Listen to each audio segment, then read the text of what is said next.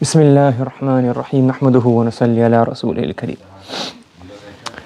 So inshallah, we're moving on with our discussion regarding sentences within sentences. So we had different levels, now in level 5. So we've done words, sentences, phrases, pronouns. Now we're discussing sentences within sentences. And this is the words, ism, fa'il, harf, the jumla ismiya, jumla fa'liya.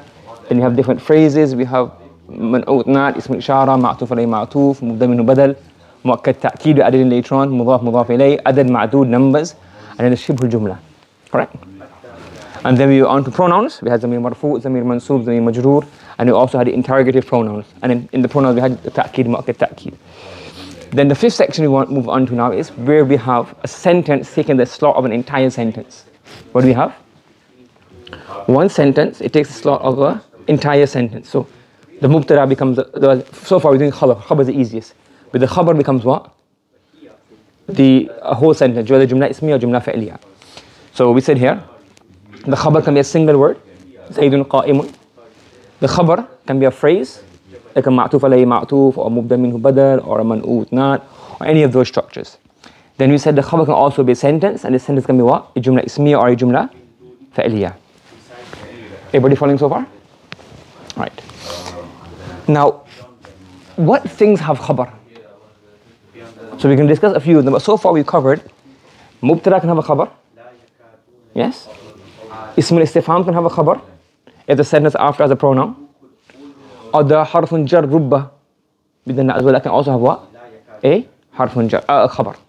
The fa'lu naqis can have a khabar, and the harfun shabbahun bil fa' can have a khabar. So all of these khabar can be either word, sentence, or phrase. Yes?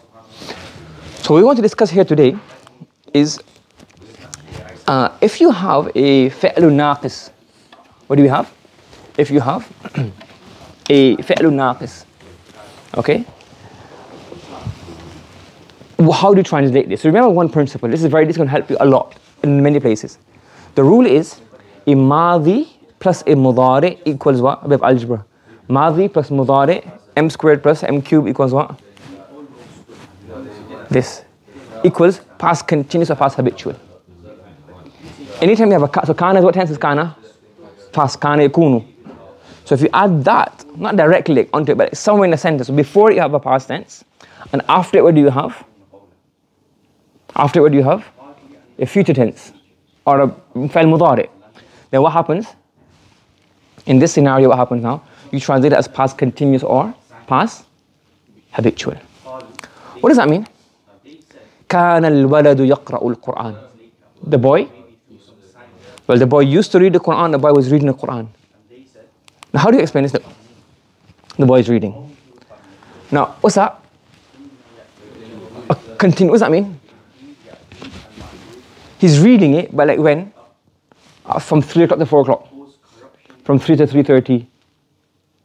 Yes, so he was reading it, meaning he was reading it for the period of time, but overall that's only one time. So he was reading it one time, but extended. Qara, he read and he finished. And yaqra'u, kana yaqra'u, he was reading it, and then something happened. He was reading it, then he got tired. He was reading it, then he recited to his teacher. Are you following? So when it's referring to one event, you call this what? Continuous. It was happening over a period of time in the past. So he was reading. And when it's what? Every day, every week, every month, every year, happening repetitively. You call this what? Habitual. So what? Over the calendar, it happens over and over again, isn't it? So what? This is what? Used to. And this is translated as what? Was.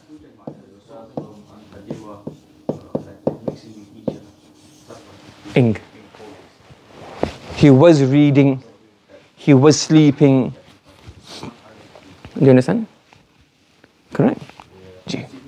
And in Turkey we have this fa'lu naqis, the ism of kana and the khabar of kana. So kana an-nasu ya'budun al-asnam.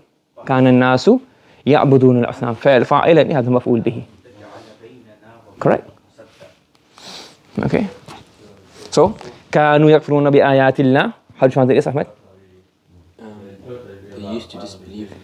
They used to disbelieve in the signs of Allah. Muhammad kana Rasulullah sallallahu alayhi wa sallam yakhtubu qa'iman. Messenger of Allah sallallahu alayhi wa sallam Used to give his lecture standing. كنتم تستكبرون في الأرض. Ibrahim, Muhammad, anyone?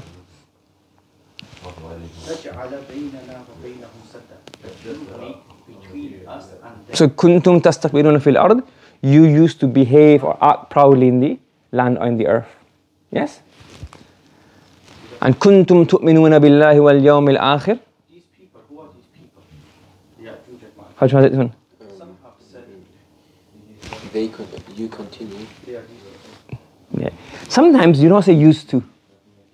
Because if you say you used to believe in Allah, you can say you believed. So that rule of thumb used to, as I said, as you get further and further, you have to realize that sometimes you have to adjust translation to fit. So you want to say here, you used to believe in Allah. So you believe, or you believed in Allah and His Messenger. So because when you have like a stative verb, to believe. So sometimes when it's like like to be happy. You got to used to be happy. So he was happy. So sometimes here, you don't translate the used to. Okay. So in summary, what do we have? We have the khabar. You can have the khabar of a mubtada, ismun istifham or rubba, the word after rubba, khabar of fa'il naqis, or the harf mushabbahun bil fa'il. You got it? Okay. Subhanallah wa bihamdihi, subhanakallahumma wa bihamdika, wa nashhadu an la ilaha illa anta wa nastaghfiruka wa natubu ilayk.